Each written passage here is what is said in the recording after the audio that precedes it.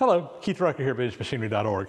Guys, we're going to be doing a restoration project today to restore this Dake number 1.5 Arbor Press. And spoiler alert, here it is. I've already got it restored here at the very beginning, but actually in this video, we're going to be going through the process of taking this thing apart, doing a restoration on it, putting it all back together. Now, the story on this is I've had this Arbor Press for quite some time, several years now anyway, and I recently picked up a bigger Famco floor-mounted Arbor Press, which is something I've been wanting for a really long time. And when I got that, a friend of mine, a viewer of the channel, contacted me and said, hey, would you be willing to sell this one? I said, yeah, I would, because actually I needed the room in the shop. And he said, well, I'll buy it from you. We worked out a price, but the caveat was that I had to restore it first. So anyway, here we go. Let's get in there, restore this Arbor Press. Anyway, we'll go ahead and get in here and take this one off first. Get the hand wheel here. There's a little set screw there. All right. There we go.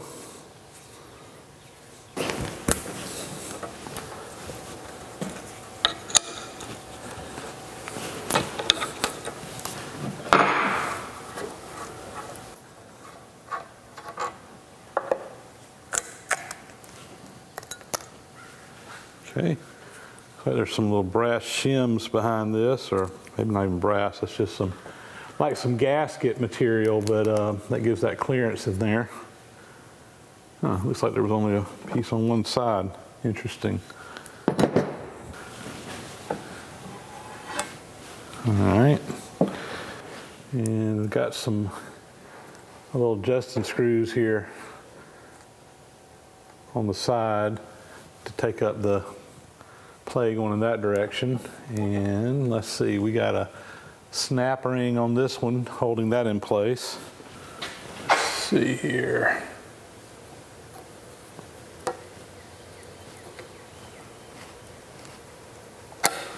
There we go.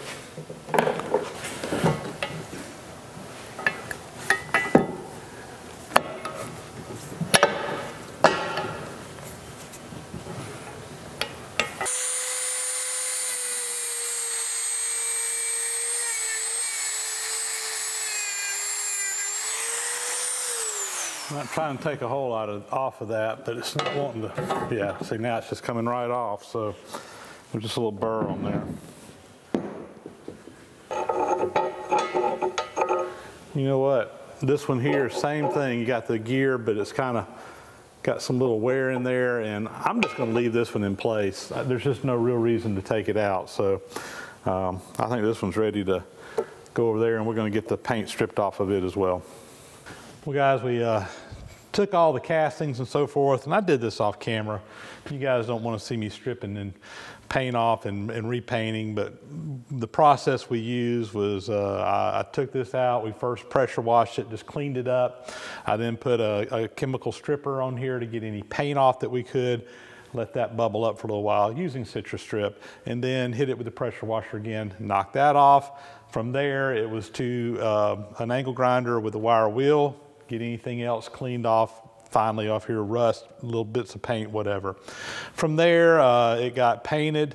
We went with this machinery gray and had a little fun. Had a little fun with my person I'm doing this for. So actually, we gave it some pink underwear. I got some pink paint, and I actually painted a little bit of it and took a picture. I posted it on Instagram, talking about what a pretty shade of pink I had picked out from my friend. But in the end, we covered it up with the real paint. Just a little having a little bit of fun there. I put a little picture there of when we had this thing painted pink. Truth be known, she is wearing pink underwear, at least right up in here. So we just painted right over the top of that. Pink's a good primer, right? Okay, enough on that. From there, it's all back together, and we are ready to reassemble this. I got everything cleaned up, and let's go. We highlighted the letters here with white, as you can see. That's what my customer wanted, on the white instead of the black there. But let's put her together. So first things first, we have the part that goes up and down here, the ram. I'm going to put just a little bit of grease back there in the back. So just got some Teflon grease here.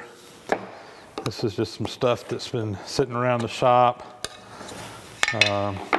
Hardly even been used. I'll just use a little acid brush. I'm gonna put some back here on this gear that's gonna run on that rack, just to give a little bit of lubrication. I'm not wanting to make it too greasy or it'll make a mess, but a little bit back in there won't hurt anything. So come in here with the rim. There's a little spring here, and this is to just put a little side load on it, and there's a set screw that puts pressure on the spring, but I'll just take a screwdriver and kind of get it past this spring, coming down through there. There we go. And then get it onto that rack, or get the rack onto the gear there, and we'll just let it come down now.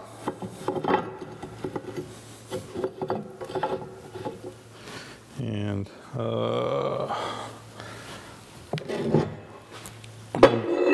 do some work to this daisy wheel before we put it on here, but this will at least kind of keep it from falling off. So there we go.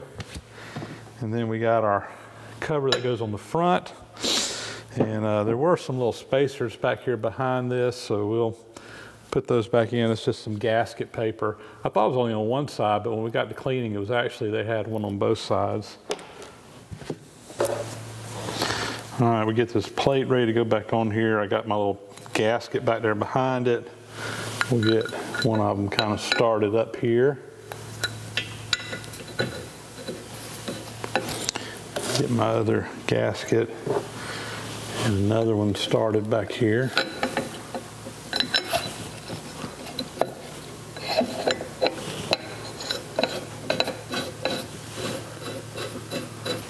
Let's see here. Gotta get that gasket lined up.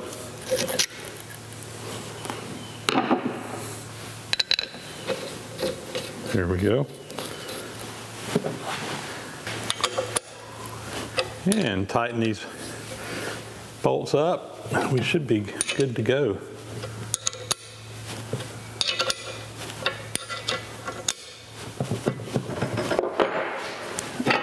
And that's going up and down nice and easy. Got a little set screw on the front here. This just kind of puts some tension going back, where you can tighten up some adjustment in there. And same thing here on the side. There's this one that comes in on that little spring where you can adjust the tension of that thing. So we'll get those in there. Next thing we got here is our little hand wheel on the side. And go ahead and get this going back on here. And we got a little set screw that goes in the top here, and there's a little flat on that shaft.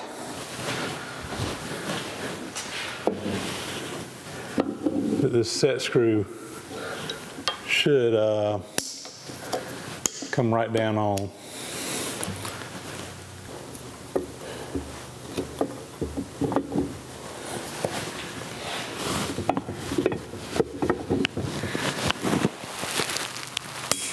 And I think that's on there good.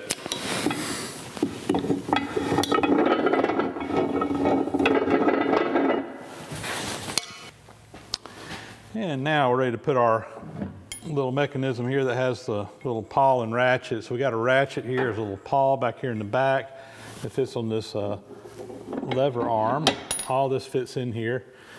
And we have a snap ring that fits over here that holds all this in place. So let's see if we can get that out. There we go. And with that, just like it's supposed to. Very good. I will comment here that when I got this, it had a big counterweight that was welded on the back here that was not original to this and just kind of looked bad in my opinion. So I took a grinding wheel and our little cutoff wheel, we cut the weld off. I reground that in there where it gets it back to the original configuration. I just didn't like the way that they had done that. Next thing I want to do here is we got the daisy wheel. The daisy wheel sits here and it's designed where there's a pin that rotates. The pin is missing. It just kind of sits up on here, but there's a hole there. And this rotates around, and depending on what size shaft you're pressing or whatever, or if you just want a flat place, you can turn it to a position that suits your job. It's kind of beat up, so I think what we're going to do is we're going to take this over to the lathe.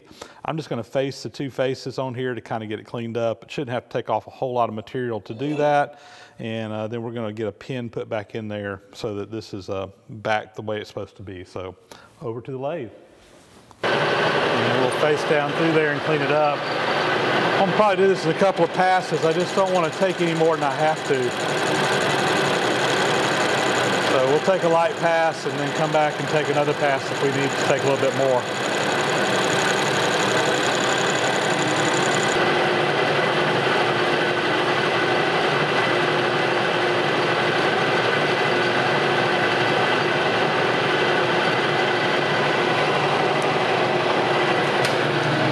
See what we got. Yeah, I think I'm gonna take a little bit more. I'm not liking the way that cleaned up in there. We're not gonna be able to get it perfect, but I think we can do a little bit better than that.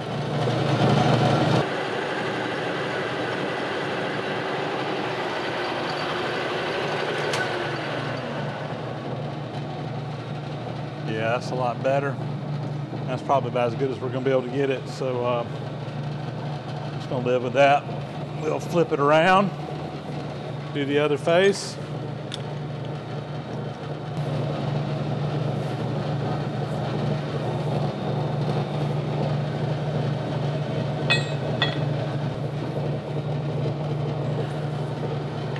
All right.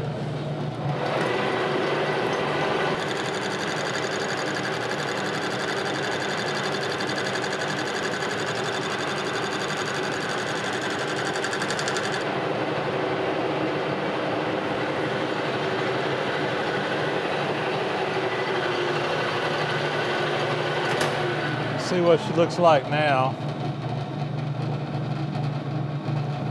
I think we're probably just going to go with that.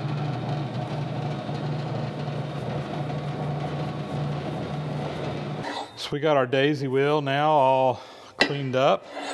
Looks pretty good. I need to put a pin in here, so it's just a 1/2-inch pin, and it's a tight fit in there.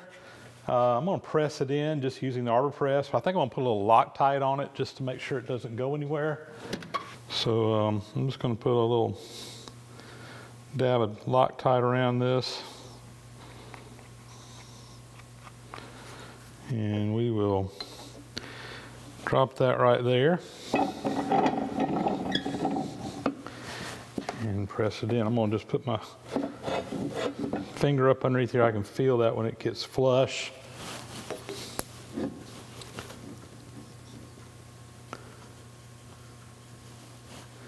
I think that's good.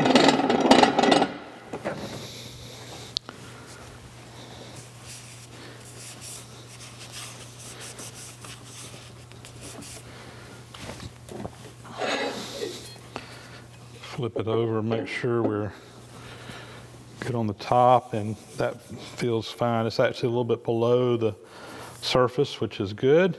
And that pin will just drop down into this hole here. Here we go. And now we can select whichever size we need. There we go. I like it. So now you can see we have our daisy wheel on here, and we can choose whichever size slot we want, depending on what we're pressing, or even go to one of these areas here if you're doing something flush, and everything's good. So, and it goes right down to that.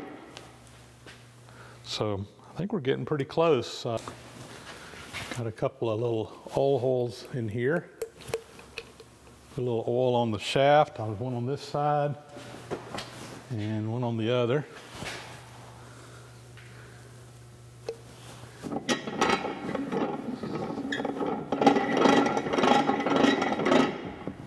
Feels good. I'm just gonna put a little in the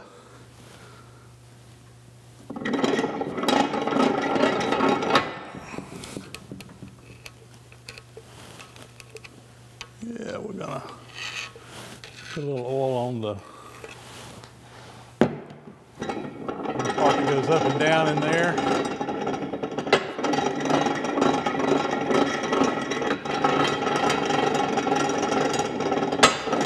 I think I'm going to take this set screw out and put a lock washer or a lock jam nut up underneath it, just so that we can adjust it a little bit better. I don't like the way that is right now. Well guys, I think we're about through with this little restoration project, and I almost hate to let this thing leave the shop now. Like I said, I was doing this for a person who's purchasing this one. Now that I've got my big Famco press, I decided to let this one go, and I'm kind of regretting it already. It's so nice, and you know, I hate to say it, but I've had this press now for a couple of years, and I've been meaning to get around to restoring it and just getting it where it's all like it should be. And they're just little things that have been driving me crazy on this thing for a long time, like the hand wheel not being tightened up like it needed to be. That's fixed now. The daisy wheel not really pivoting like this because I didn't have the pin in there. That little piece on the back here that was just aggravating me. Now this thing's in tip-top shape, and and now it's going to be leaving. So, but that's all right. I've got another good one over here that we're going to be taking in my shop, and I will be delivering this here in a while. And I'll take a camera along with me when I do, and we'll let you know who's getting it, and let you kind of see it in its new shop. I do still have just a couple little small things that need to be done. I've got a reproduction tag that Tom Utley is doing for me on the front here, and I want to.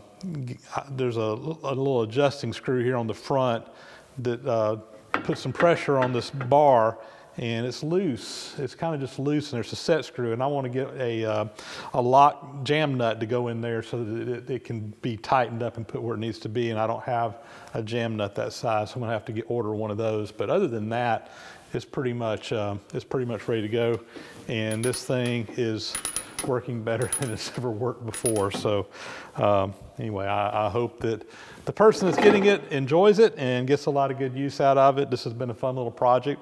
Fairly simple restoration project. Again, a good beginner project for someone that wants to get started in doing some restoration work. Find you something that doesn't have too many moving parts in it, and go through it like this thing here. And it's a good place to kind of start learning those skills. So with that, that's going to be a wrap on this episode, guys. As always, thank you for watching. Please subscribe to my channel if you haven't already, and leave me a thumbs up if you like what you see, and comments are always appreciated. We'll talk to you next time.